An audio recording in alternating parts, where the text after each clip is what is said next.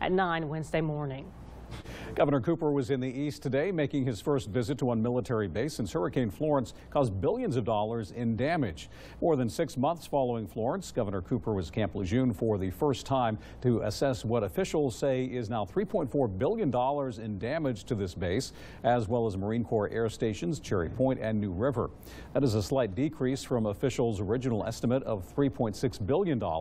The Department of Defense recently provided $400 million for the Marine Expeditionary Force, but officials say far more is needed from Congress for repairs, especially as a border wall, if built, could impact the progress of base construction projects.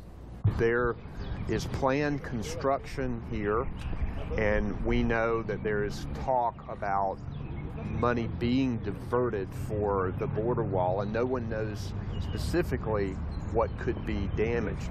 We know, however, that we need immediate appropriations for help here now.